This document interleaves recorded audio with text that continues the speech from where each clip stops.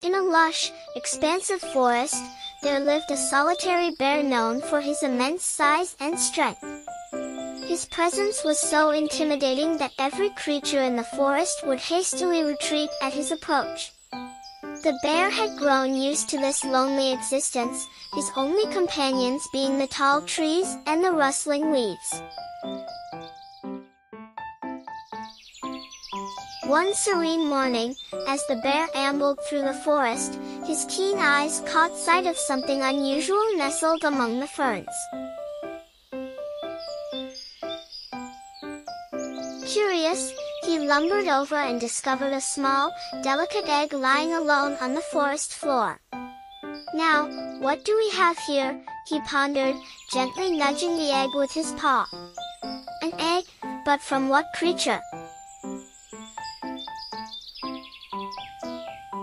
Despite his curiosity, the bear felt a surge of protectiveness towards the vulnerable egg. "Well, I may not know what's inside, but I'll ensure it stays safe," he decided, settling down beside it. Over the following days, the bear dedicated himself to the care of the mysterious egg. He constructed a protective nest from leaves and twigs, and often found himself talking to the egg during the long forest nights. "I wonder what you'll turn out to be. Whatever you are, I'll be here for you," he would say softly. The forest was abuzz with rumors about the bear's unusual behavior. "He's caring for an egg," said the squirrels. "But what kind is it?" wondered the birds. The bear, however, paid no heed to the whispers, focused solely on his task of guardianship. Finally, one crisp dawn, as the first rays of sunlight pierced the canopy, the egg began to crack. The bear watched, his heart filled with anticipation. Slowly, the shell fell away, revealing a tiny duckling, its downy feathers sticking out in all directions. "Quack!" the little duckling peeped, looking up at the bear with wide, innocent eyes. The bear was taken aback, a mix of surprise and delight washing over him. "So, you're a duckling," he exclaimed with a gentle rumble. "I never would have guessed." The bear's days were transformed with the duckling's arrival. He taught the little bird how to find the juiciest berries and the best drinking spots in the forest.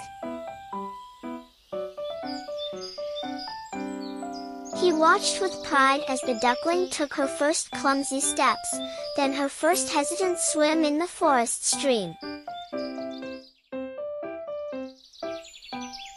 Their unusual friendship did not go unnoticed. The other forest animals, initially skeptical, soon came to admire the bear's tender care for the little duckling.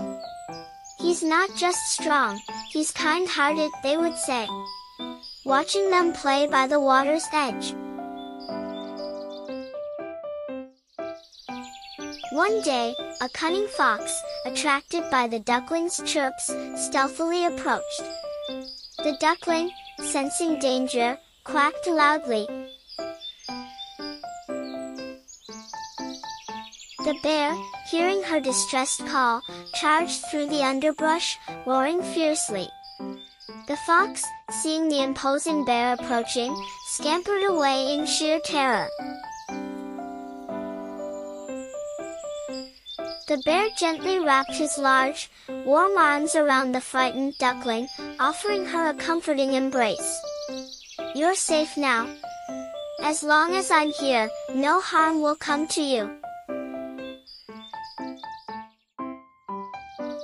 Years passed, and the forest grew to love the sight of the bear and his duckling, now a graceful, fully grown duck.